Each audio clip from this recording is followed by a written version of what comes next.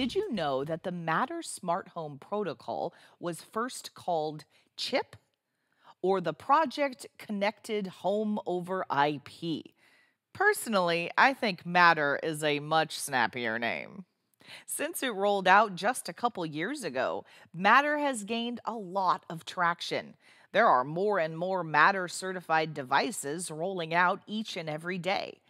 So, how do you take advantage of Matter for your next IoT design? You could start with this here Chalk Talk. Hi, I'm Amelia Dalton, host of Chalk Talk. In this episode of Chalk Talk, Johannes Koblbauer from Infineon and I explore how you can add Matter and security to your next smart home project with the OPTIGA Trust M Matter solution. We also investigate the steps involved in the OPTIGA Trust M Matter design process, the details of the OPTIGA Trust M Matter evaluation board, and how you can get started on your next Matter IoT device. And before we get started, don't forget to click that link. There you can find even more information about this topic from Infineon. Hi, Johannes. Thank you so much for joining me. Hi, Amelia. It's nice to be here.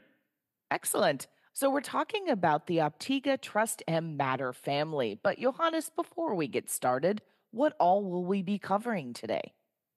So first of all, I want to give you an introduction to the OPTIGA Trust M family, because this is the global family of products where the OPTIGA Trust M Matter, which is our latest product, is one of the variants. For the OPTIGA Trust M Matter, I want to give you an introduction into the product, an overview, and also tell you a little bit about our evaluation platform, the Shield. Once that's done, I want to give you some introduction to get started with building a Matter device and also test the other evaluation step, which is injecting the Matter credentials via our provisioning harness. And at the last point, I want to give you some info or resources where to get started, what to get. Fantastic. So, Johannes, security is a critical component to any IoT design. And OPTIGA Trust M can help us with that, right? That's the idea. So usually by adding security, you want to protect something. In the Internet of Things, this can be data from sensors, communication across different networks, or the device's integrity. Now, we have, broadly speaking, two options to add security to any IoT design. Either you use an integrated solution as part of the MCU, or, as in our case, a discrete secure element.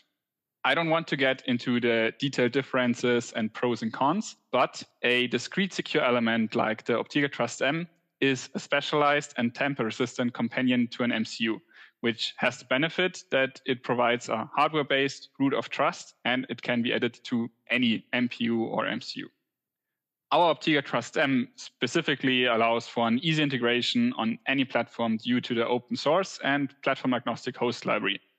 And it brings a range of features with it, like a high common criteria EAL 6+ certification and a lot of cryptographic algorithms and acceleration.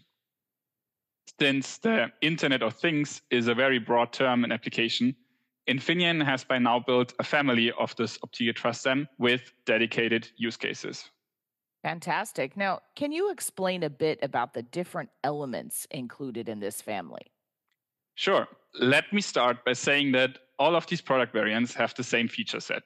So features are, for example, the I2C interface with an optional encryption, so we call it shielded connection, a 3x3mm use on 10 package, high-end cryptographic support for ECC, RSA, and AES, and many other useful algorithms.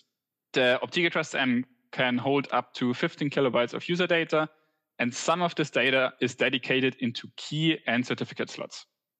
This data can be programmed by an OEM, but it can also come pre-provisioned out of our own Infineon production. And that's where the variants differ. So to start, the V3 is our generic version. Here you will only get one ECC key and certificate, and it is intended to play around with and for any application, so to say. The OPTIGA Trust M Express has a strong focus on supporting cloud connectivity. Different product clouds like Microsoft Azure or Amazon Web Services require different certificates and key algorithms. And as such, you get 3 pre-provisioned keys and certificates for this use case. Additionally, we offer a service called Siren Cloud ID, which supports a very simple and easy one-click provisioning of these certificates to your chosen product cloud. The OPTIGA Trust M Matter is, as the name suggests, intended for use cases in the new smart home standard Matter. We offer a special provisioning service together with Koblbauer IoT to bring those Matter-related credentials to life. And last but not least, we also offer the OPTIGA Trust M Fit, which is fully customizable. As an OEM, you decide what data shall be stored on the chip, and we from Infineon will inject this in high volume for you on wafer level. Today, I want to focus on the OPTIGA Trust M Matter. Okay, so let's dig into the OPTIGA Trust M Matter.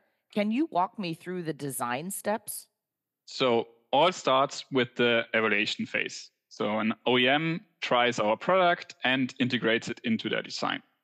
And then the volume ordering comes. The interesting part here is that all our physical chips are matched with their digital identity at Koblbauer IoT. To claim and bind your devices to your personal account, you will need the so-called Real ID, which can be obtained from the barcode product label on the Real box. Our partner, Koblbauer IoT, hosts one of the relevant Matter product attestation authorities. This root CA will be used to issue the OEM-specific structure of product attestation intermediates, or PAIs, and eventually device attestation certificates, or DACs. The private key for each device attestation certificate is already on the OPTIGA Trust M Matter since it's left the Infineon factory. At the last step, an OEM needs to insert the personalized DAC into the secure element to make the picture complete. Okay, so stepping back a bit, can you explain a bit about the challenges that the OPTIGA Trust M Matter helps solve? Certainly. So in general, the Matter standard aims to improve the compatibility of different smart home devices and as such, the user experience. One of the pillars for Matter is the usage of certificates and keys for all devices, which prove the authenticity of said device. Now, how would you handle those certificates and keys and inject them at some point to your device then? This is where the OPTIGA Trust M Matter comes into play. The secure element comes pre-provisioned with the relevant keys, and you only need to retrieve the certificates from our partner, Koblbauer IoT. Once that's done, the OPTIGA Trust M Matter stores all those credentials safely and helps the host MCU during the attestation and configuration phases. Of course, it doesn't stop there. As it's a highly advanced secure element, it is on the OEM to decide what other use cases could be offloaded to the OPTIGA Trust M, like, for example, the secure storage of access keys or the encryption of surveillance data and much more. Okay, so if my audience wants to get started using the OPTIGA Trust M Matter, do you guys have an evaluation board to help them on their way? Yes, definitely. So we decided to go with a microbus compatible OPTIGA Trust M Matter shield. Of course, we are targeting Matter applications with this evaluation board. And besides the microbus compatible layout, it also features a quick connector on the backside. But whatever pin layout you choose, the connection is very simple as we only require 4 pins for I2C and power. To improve the user experience out of the box, we decided to flash each shield with its own set of Matter test credentials. With those, you could get started right away with our evaluation kit collection and build your own Matter device. But the shield also supports the claiming and provisioning of Matter certificates from Koblbauer IoT. Fantastic. So if my audience is looking to build a Matter device, Johannes, where should they start? That's easy, hopefully with Infineon parts. The basis is, of course, our OPTIGA Trust M Matter shield, but any secure elements needs a microcontroller. And here we will be using the PSOC62S2 Wi-Fi Bluetooth Pioneer Kit. And to bring everything together, so to connect the shield to the PSOC, we'll be using the OPTIGA Trust adapter. Here in this table, you can see exactly what I mean. All of our OPTIGA Trust M Matter shields come pre-flashed with Matter test credentials, so the DAC, PAI, and certificate declaration, which are all issued by the official development product attestation authority. This allows a very smooth onboarding experience, as you basically just need to plug everything together, flash the kit with a pre-compiled hex image, and use the smart lock in your Matter smart home environment. You will get all the necessary information and steps on our public GitHub site which is linked here under the Getting Started link. Okay, so what would a typical application look like? So Matter brings different smart home ecosystems together. And this also means the simultaneous support of different global players like Apple, Google, Amazon. With Matter as the application protocol, our evaluation set that I just showed you acts as a smart lock, which can be integrated in Apple Home, Google Home, or both at the same time. So different physical protocols are being used, like Bluetooth Low Energy for the commissioning, as well as Wi-Fi during the usage phase.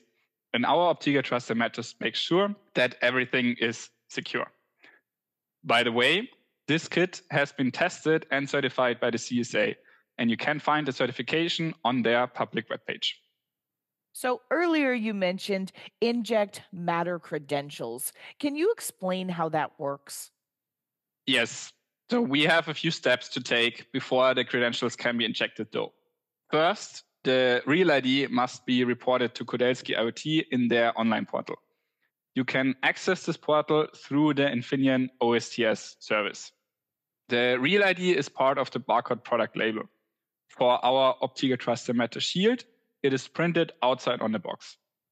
We from Infineon have already provided the digital IDs, or rather all the necessary information to Koblbauer IoT.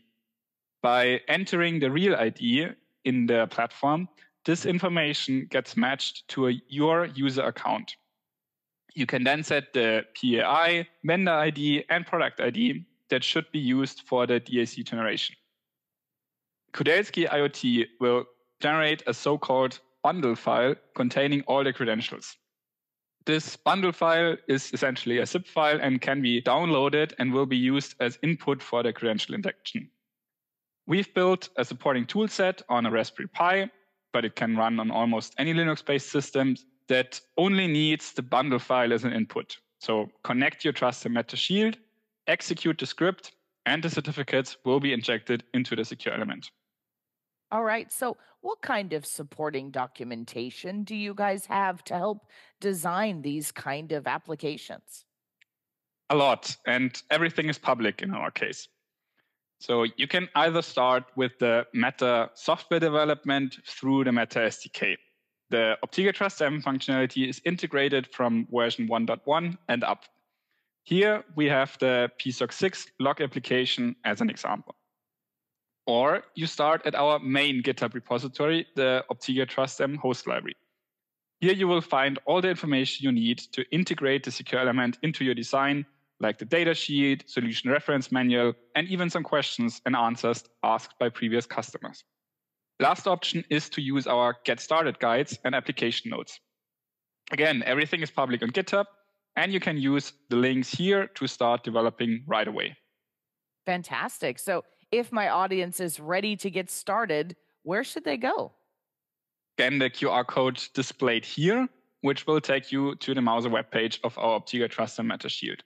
Then you can order the shield and get started with evaluation and development. Fantastic. Well, this was super cool. Thank you so much for joining me. Thank you, Amelia. It was a pleasure. And before we go, you didn't forget to click that link, did you? There you can find even more information about this topic from Infineon.